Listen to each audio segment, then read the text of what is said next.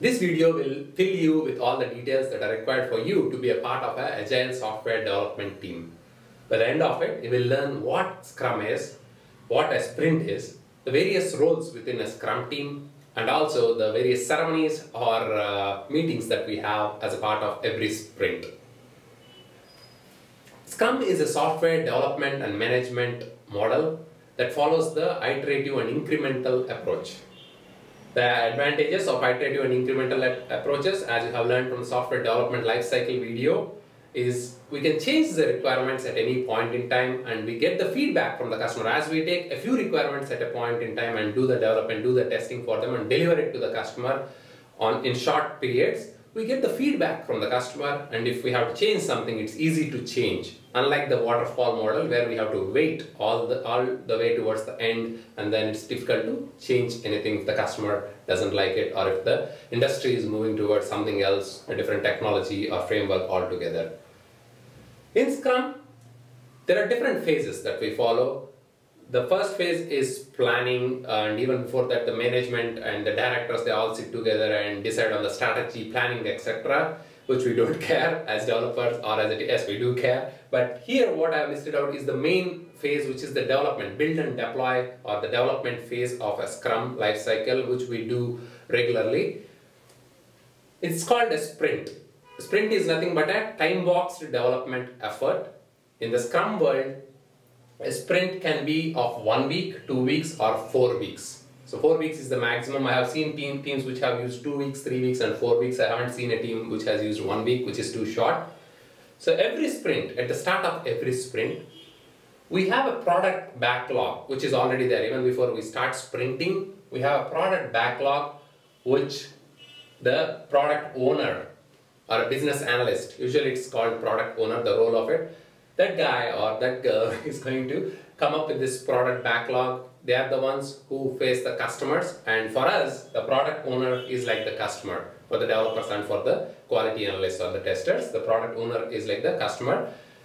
They have the product backlog. From the product backlog, for each sprint, we are going to pull in a few requirements. We typically call them stories in the Scrum world. A story is nothing but a testable unit of work.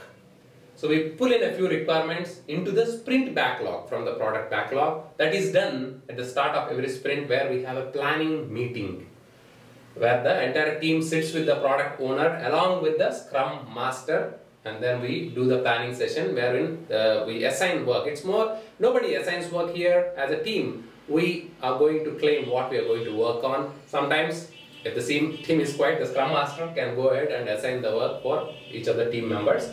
So the testers and developers get the work, what they are going to do in a particular sprint. Once the planning is done, every day we meet up once and we do a stand-up. We literally stand up and we give each of our statuses. So this meeting, the stand-up meeting, has everybody coming in and telling what they have done on that day and what they are going to work the next day. And at the end of the sprint, we have a review and demo session. So this is important because whatever stories you would have worked on, the QA should test them, and then the product owner in this review and demo meeting will have to approve them based on something called a DOD. So during the sprint, each of the requirement will go through the following phases.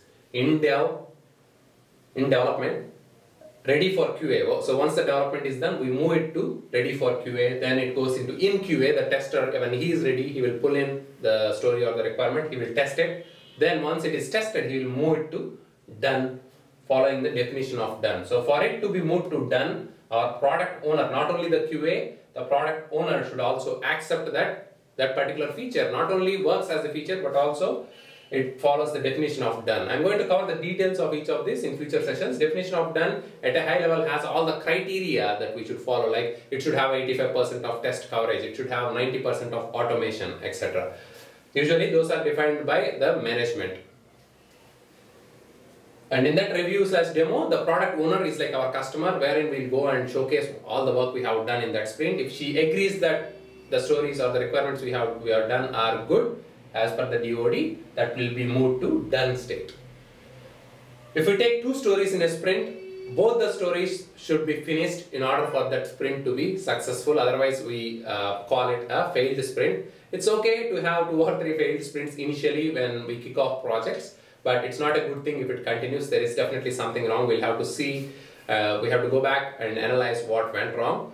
Typically, we do that in a retrospective meeting.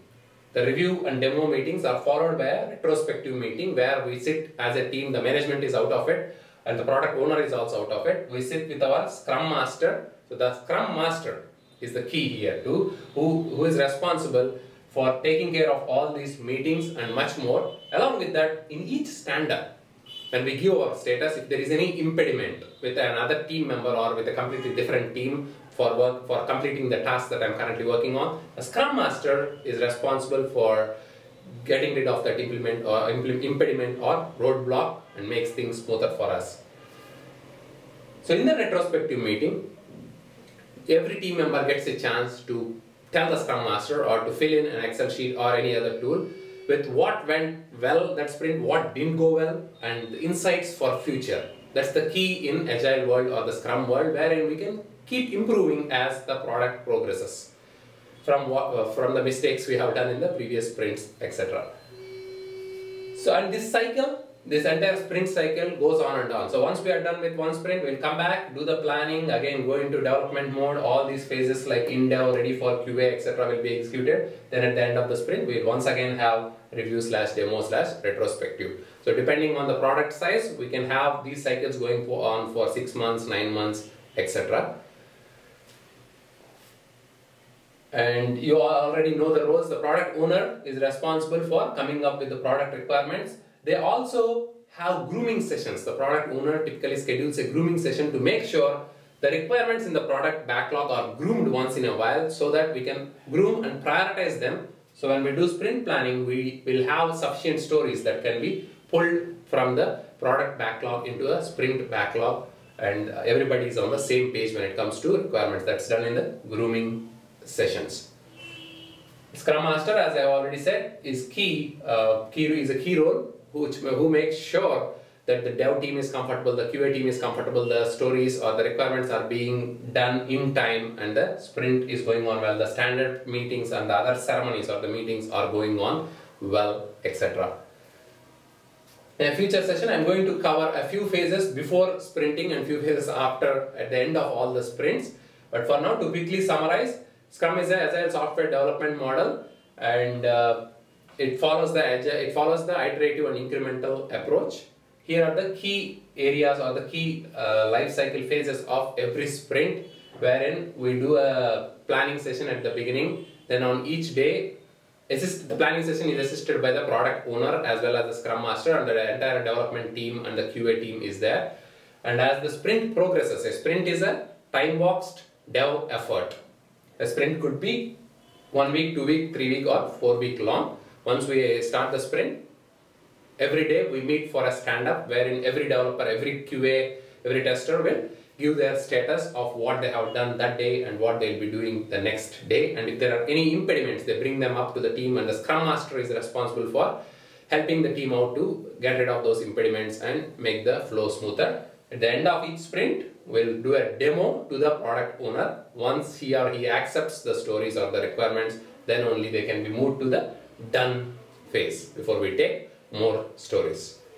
And in the retrospective meeting, we are going to share what went well, what didn't go well, any insights for the future.